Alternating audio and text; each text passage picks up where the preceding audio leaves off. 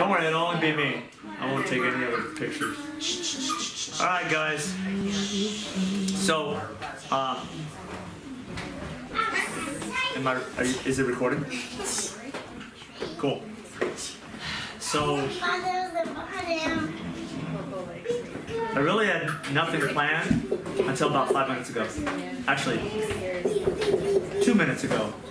Middle of the last song. Because God has a word for all of us because of what's coming down the pipe. Us as believers, us as a church, the body of Christ. And I think we need to be strengthened in the Lord because it's not going to feel comfortable. Elijah, give me some water. It won't feel comfortable, but that's the point, is feelings are based on what's the root word of the word feeling? Feel. Eel. Slippery things, yeah. Yeah, eel. So,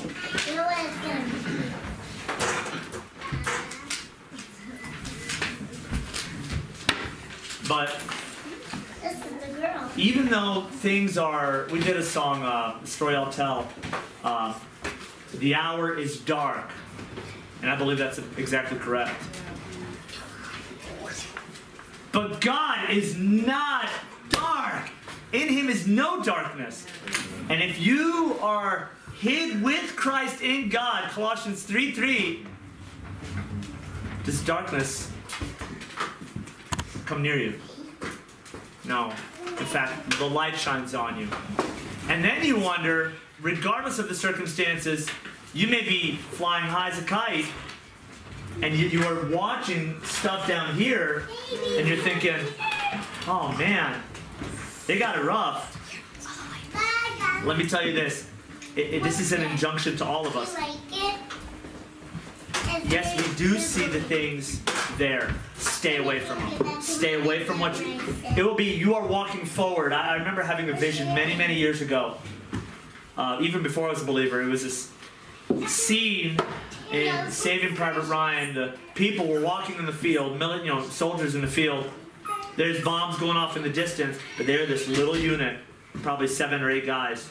And they're seeing out there, it's not coming near them.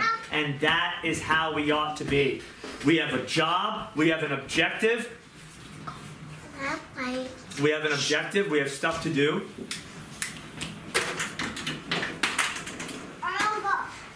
What is that big boy doing?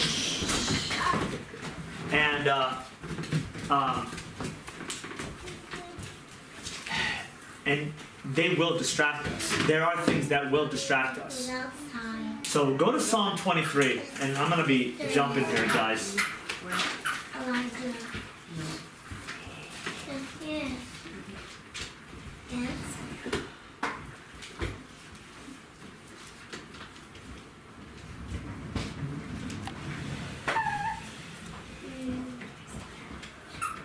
Father, thank you for your word.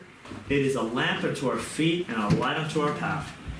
Jesus, I thank you for the words you have given as a guidepost, as a bedrock, to continually look at you.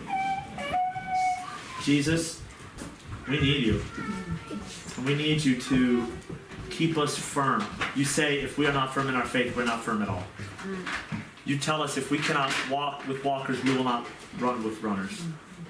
You tell us to build up on your most holy word.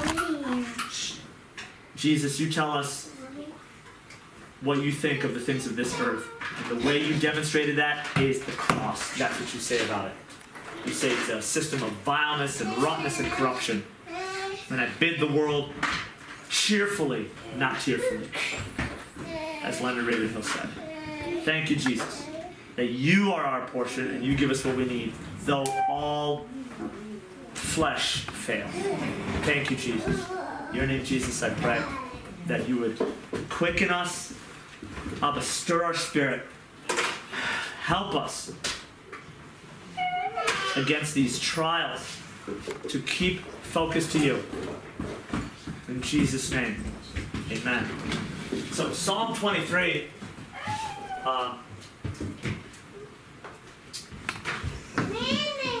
go to verse 4. Ramon, what version do you have? MEV. Can you read that verse, please? Even though I walk through the valley of the shadow of death, I fear no evil. For you are with me, your rod and your staff, they comfort me. Jen, what do you have? TPT. Read that, please. Lord, even when your path takes me through the valley of deepest darkness, fear will never conquer me, for you already have. You remain close to me and lead me through it all the way. Your authority is my strength and my peace. The comfort of your love takes away my fear. I'll never be lonely, for you are near. And you have the ESV, Kathy, right? Yeah, mine's the same as Ramon. I mean, it's the same. Okay. I have HCSB. Even when I go through the darkest valley, I fear no danger, for you are with me. Your rod and your staff, they comfort me. What's amazing is fear is if God, there's no fear in Him. Fear is a circumstantial, it's an earthly, tangible concept. And it's strictly founded where we are in this, not to get metaphysical, this dimension. And you will only experience fear here. Do you guys catch that? Yeah. You will only experience fear here. When you're in God's presence, you don't experience it. My wife will never experience fear anymore. None. She experienced fear here on earth. Not anymore, because in Him is fullness. Yes. In your presence, there's fullness of joy. At your right hand are pleasures forevermore. Psalm 16. Yeah. Fear was brought onto this earth not willingly. When Satan got kicked out of the garden, fear came with him. Fear is the sensation that God could be gone. Do you understand? In hell, you are enveloped in fear, and it grips you. And there's no way around it, and it's eternal. And do we understand that the gospel, that Jesus can live in you, and you do as He did? That's to all, not just men and women, creation. Speaking over the land, speaking over circumstances. We did the song, I Speak Jesus. I speak Jesus over every enemy, every dark stronghold, every single battle. Do you guys understand, you guys recently got married. Do you guys understand you are now a witness of what a Christian marriage should be, testifying to all marriages before and all marriages afterwards? So when you're wondering, man, I'm having all these things against my marriage, well, you better believe it. You signed up for it. You're on display. You're on display just as Jesus was on that cross. And now you guys have kids. You're on display what it looks like. You are testifying to God's faithfulness, and God says, I'm using you. And I'm proving who I am through you. Through you new married. Through you older married. And you will fear no evil. Because Pastor Carter said once, we are all that's left on this earth. We're all that's left. So, we were talking earlier that people speak, oh yes, walk in faith, do this, do that. Then go ahead and do it and watch all of hell come against you. Go ahead and walk by faith. Not just say it, do it. Take up your cross. We love, even though I go through the darkest valley, we will walk. This is, C.S. Lewis called this the Shadowlands. I fear no danger. No danger comes to my sensation. No danger comes to my presence. Here's why. 1, you're with me. 2, your rod your correction, and your staff. They comfort me. Your authority and your ability to use it. Who's experienced the loving correction of God? How many of you guys said thank you to it? Not always. Right, initially. Not usually. Start saying thank you more often. Amen. Start saying thank you more often. He is saving your life. He is walking you through that dark valley by that, and you should be saying thank you that you're walking me through this. Okay? So, in the movie Pilgrim's Progress, Christian and hopeful were ensnared by the flatterer. Oh, yeah. And in the book, now this may be, I don't know, somebody may have a fit with this, but you know what, get over it, because it's the best-selling book outside of the Bible, translated into over 2,000 languages, Pilgrim's Progress, to which John Bunyan himself said, this is a book of little worth. Christian and hopeful are taken over the knee of shepherd, and he spanks them with a rod. And you know what they say? Thank you that you love me enough to correct me. You have saved our lives.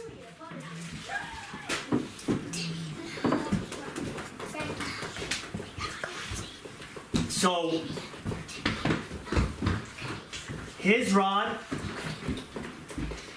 and his staff correct us. They guide us. They keep us alive. Why?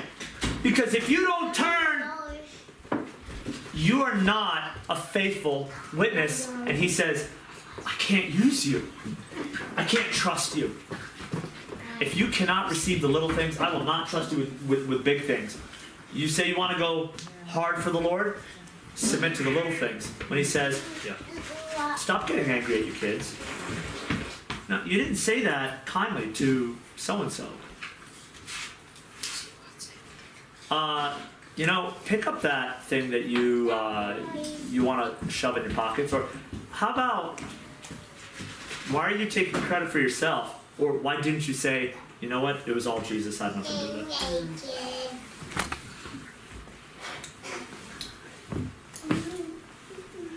So,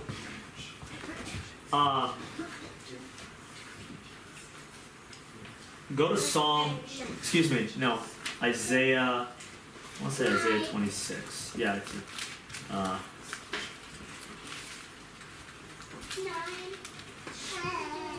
no, hang on a minute.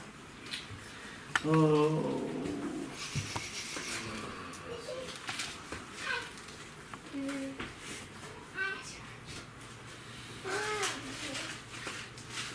Ramon, I need a little help here. Where is it in Isaiah where he says, you will hear a voice behind you saying, this is the way, walk in it?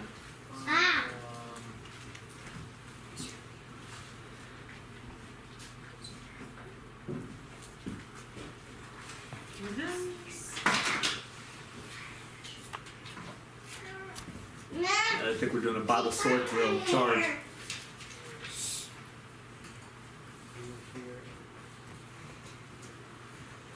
Okay. Isaiah 30:21. Sorry. I know very little about my Bible. I thought I knew. I'm guilty. We need to be pouring into His Word. I'm guilty. Sorry. I'm. Yeah. Oh, God help us. 30 or 31? 30 verse 21.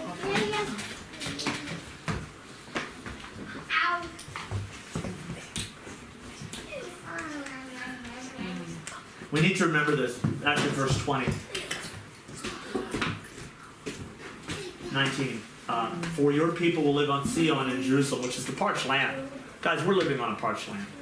What is this parched land? Parched, dry, cracked. Like, I mean, look at my hands. I didn't put any lotion on it. I mean, it's dry and cracked.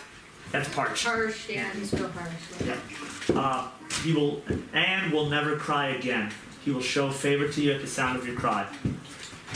When he hears, he will answer you. The Lord will give you meager, which is a small amount of bread, and water during oppression. But your teacher will not hide himself any longer. Your eyes will see your teacher. And whenever you turn to the right or to the left, your ears will hear this command behind you. This is the way, walk in it. Then you will defile your silver-plated idols and your gold-plated images. You will throw them away like menstrual claws and call them filth. Guys,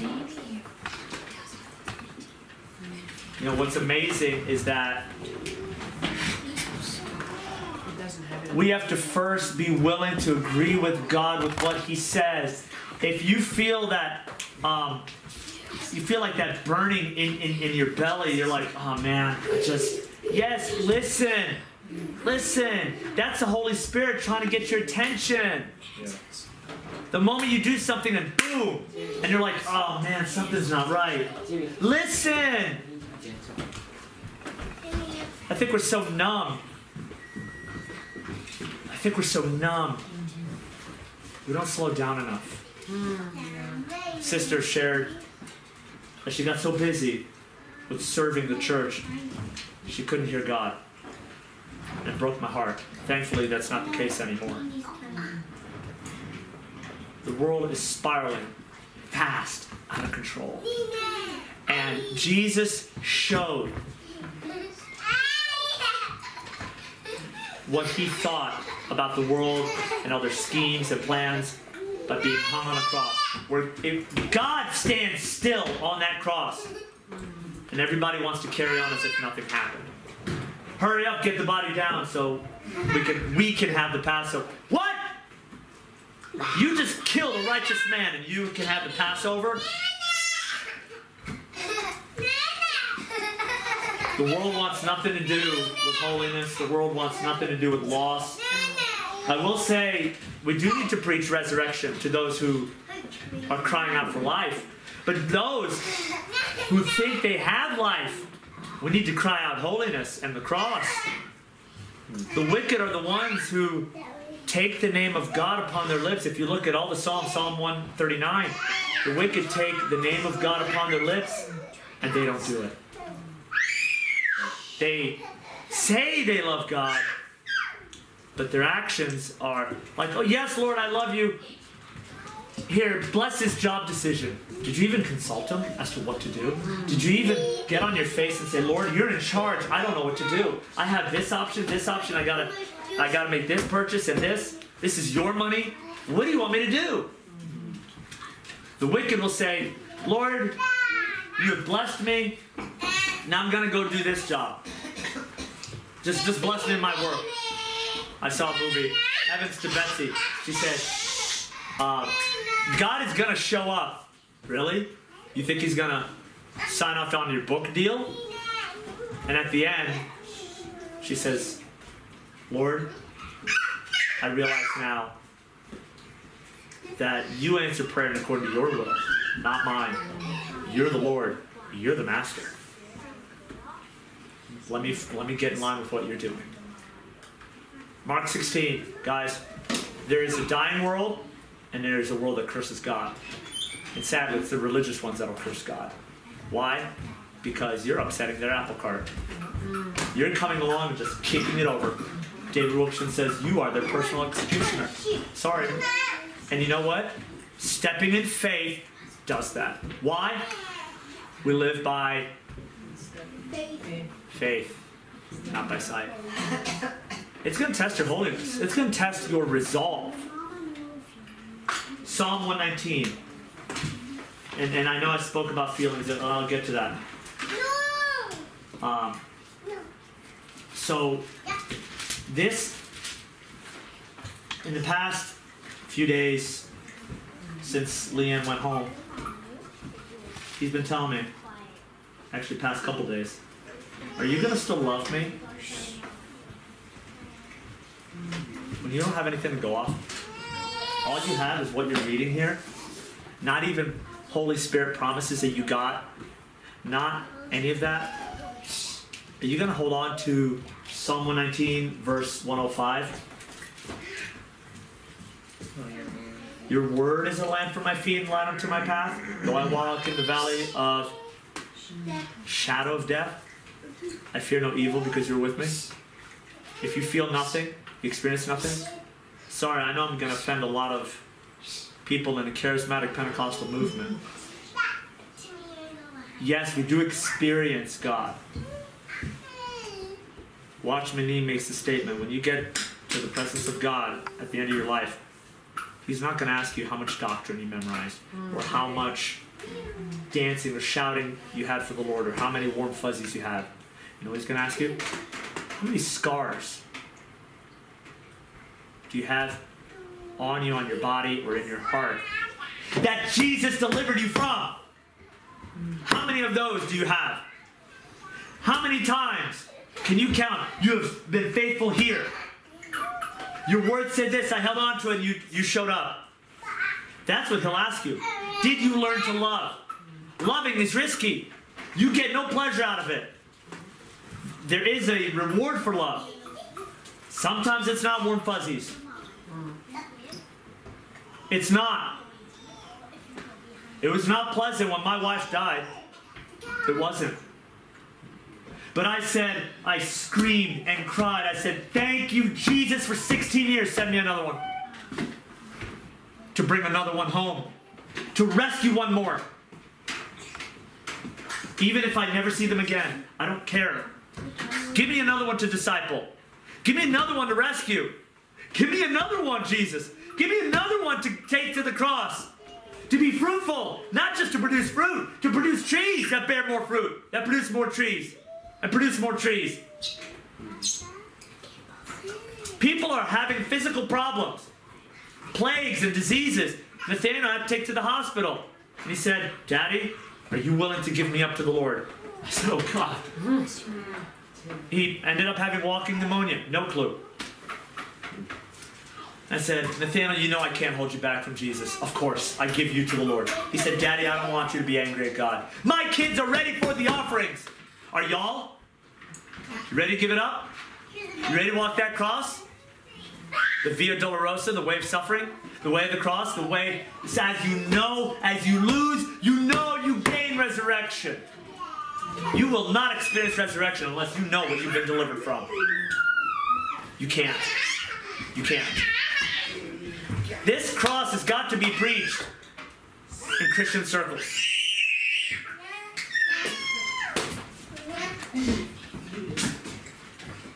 Resurrection needs to be preached to those who have no life. The cross needs to be preached to those who have no loss. Are you comfortable yet? Have you moved 40 times in 3 years? Have you been kicked out? Interrogated? Never see your father for never see your father ever after 10 years? Till you're deaf? That's the price we pay. We sang a song, my heart is yours, and at the end, all for Jesus I surrender. All for Him I give when it's comfortable. Is that what it said? What? What's that word? Freely give. Freely give. Do you want to be in special forces, or do you just want to be a cook? Are you comfortable with your walk? Or are you willing to risk it all? Are you willing to risk it all for Jesus? It's worth it. He's worth it. We sing, is He worthy? Yes, He's worthy. Then give Him everything. And be willing to lose it all. I don't care how you feel. I love the Star Wars reference when he kicks Chewbacca into the garbage chute. He says, I don't care what you smell, get in there. I don't care what you feel, get in that battle. Love is risky, you'll get shot at. Go to Hebrews. Excuse me, no. Change of plan. You want Holy Spirit preaching? This is Holy Spirit preaching. I have no idea what I'm doing. But I'm just listening. 2 words. 2 Timothy 2, verse 3. 2 Timothy 2, verse 3.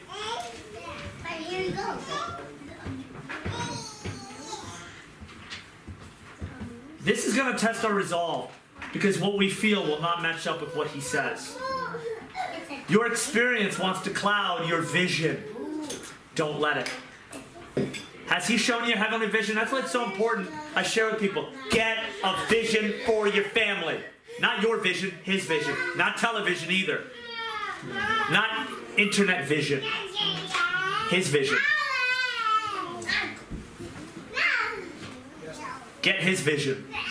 Get what he says. That way you know that you're going to run hard after him. Share in suffering as a good soldier of Christ Jesus. No one serving as a soldier gets entangled in the concerns of civilian life. He seeks to please the recruiter. Verse 8, keep your attention on Jesus Christ, who is risen from the dead and descended from David. This is according to my gospel. I suffer for it to the point of being bound like a criminal. But God's message is not bound. I'm just going to be preaching over this. I don't care. 1 Timothy 6, verse 7. Verse 6, excuse me. But godliness with contentment is great gain. For we brought nothing into the world, and we can take nothing out. But if we have food and clothing, we'll be content with these. Verse 11, but you, man of God, run from these things. Pursue righteousness, godliness, faith, love, endurance, and gentleness. Fight the good fight of feelings. Is that what it says? No!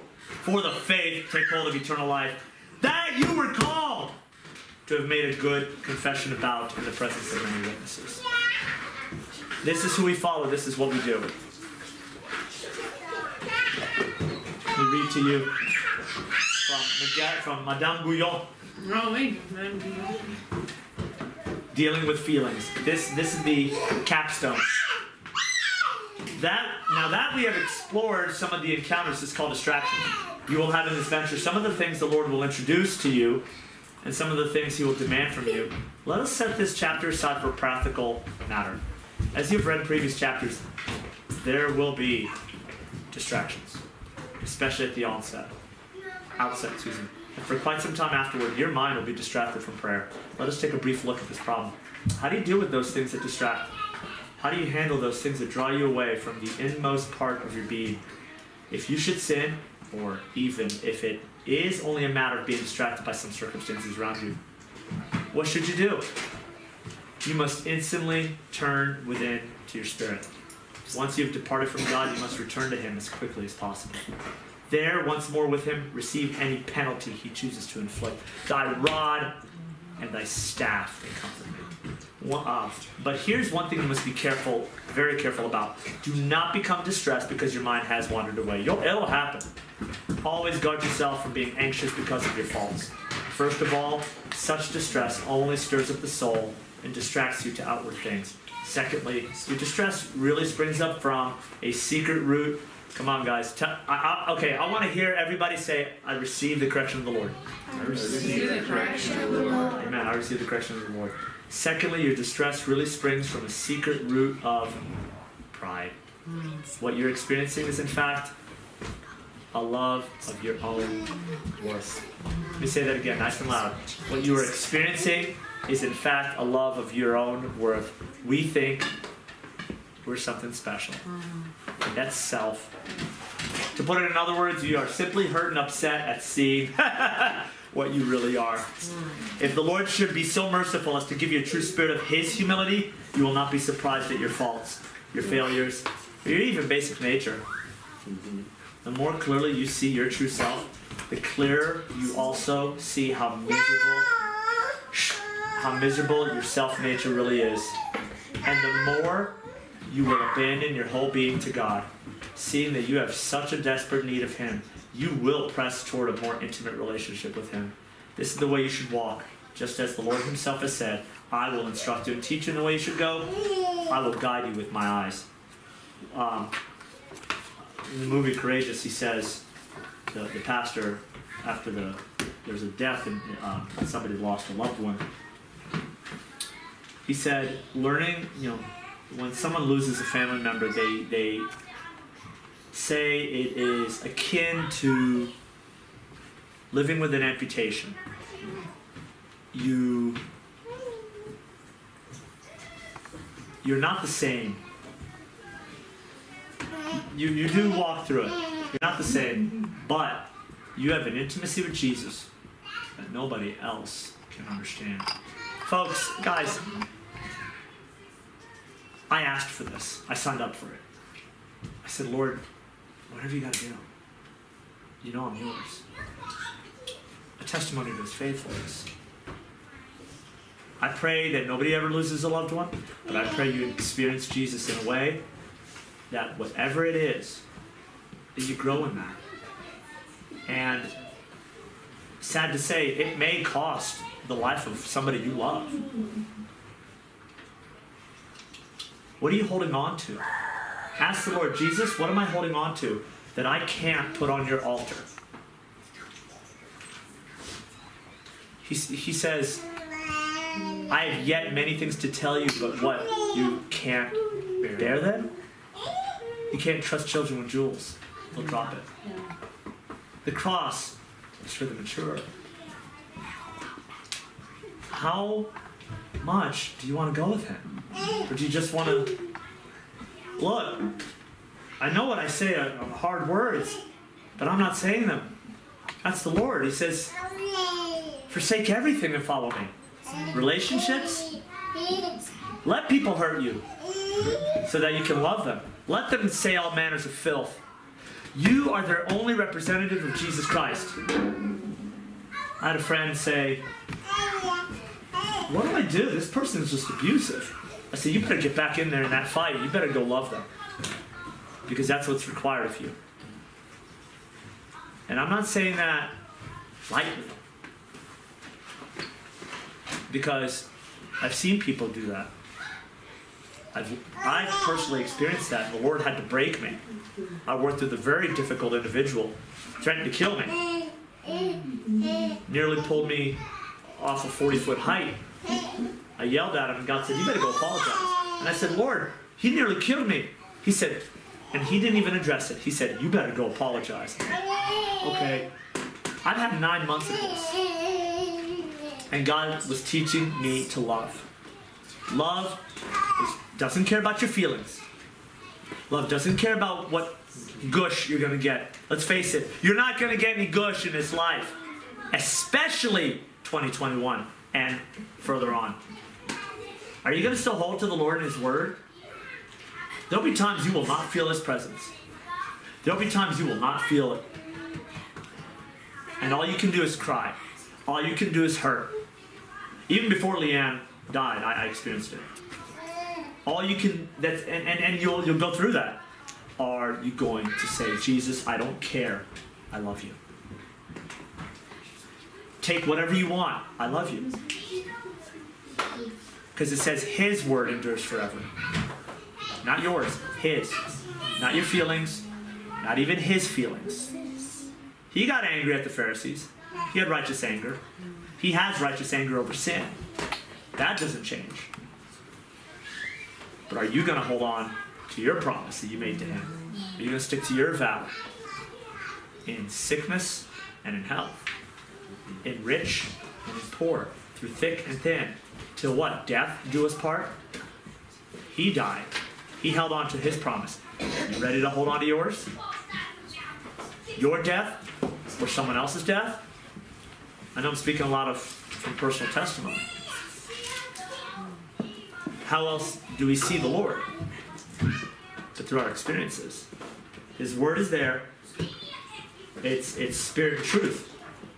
Side by side. Be encouraged. If you're walking this road, be encouraged. You are on the right path. I'm not saying don't enjoy what God gives you here on this earth. Absolutely. Give him thanks. I said in a previous video where I just knelt down and said, thank you, God, you gave me a free cup of coffee. There were a couple people looking at me, are you all right, sir? And this is in a hospital. I said, I'm fine. I told Jesus, thank you, gave me a free cup of coffee. And an individual told me she saw the whole thing. She said, normal people don't do that. They don't just kneel down and say, it's like, that's like not proper. Since when is God proper? Since when do I care about personal opinion of men? I'm a servant of Christ. Galatians 1:10. I will thank him at every opportunity I don't care how foolish I look.